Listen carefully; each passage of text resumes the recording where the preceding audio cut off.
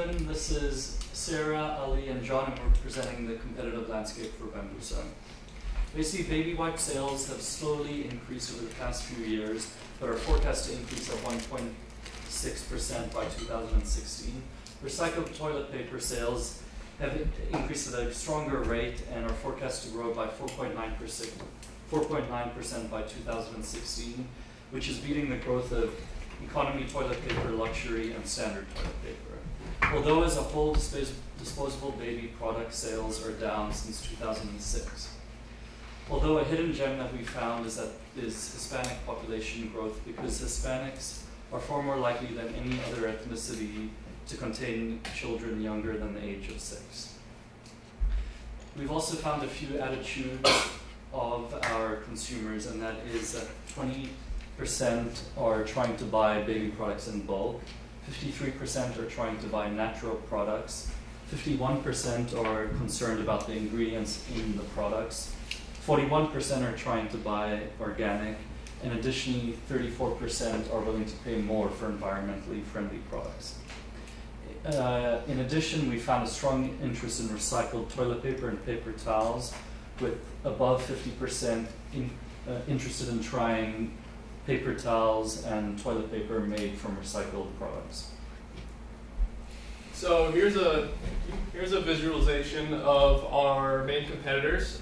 So as you guys know, you did all the research as well. There are literally hundreds of companies that will be competing for the dollars that we're going to be vying for as well.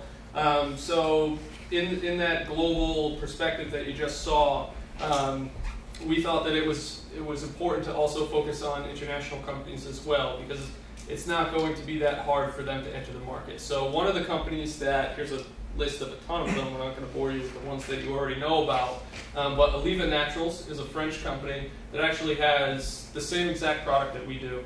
Bamboo baby wipes, they're eco-friendly, they're baby-friendly, and they're owned by a large French conglomerate, so they have a larger marketing budget than us.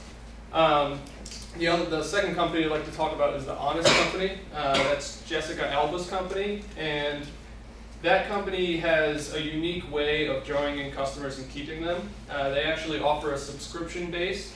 So what you can do is you can pay $35 to every month get the same 5 products shipped to your house. And we think that that's an interesting way to look at it, so that in this kind of market, consumers are switching from one company to the other pretty quickly.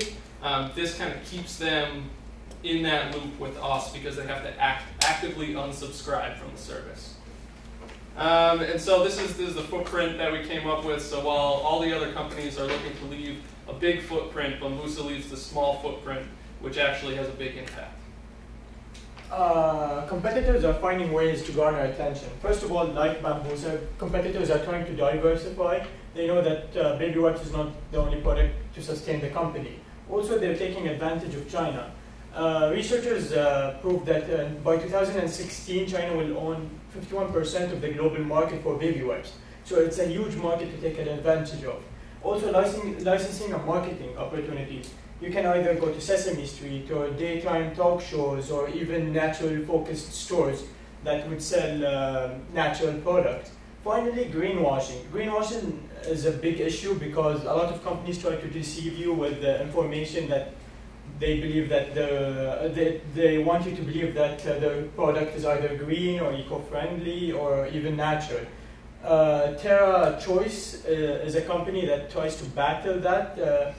It shows the sins committed by companies, whether it's hidden trade-offs or no proof or vagueness of how eco-friendly, vagueness of them claiming that it's an eco-friendly product. So with all of that said, it's a fast-growing market. There's lots of new entrants within the past 2 to 5 years. And with that, you want to make sure that there's a strong marketing presence so that Bambusa continues to stay in the consideration set moving forward. Consider this. As you look to extend your brand, consider opportunities to have a parent company where Bambusa brand could be one of many in your portfolio, allowing you more flexibility to expand.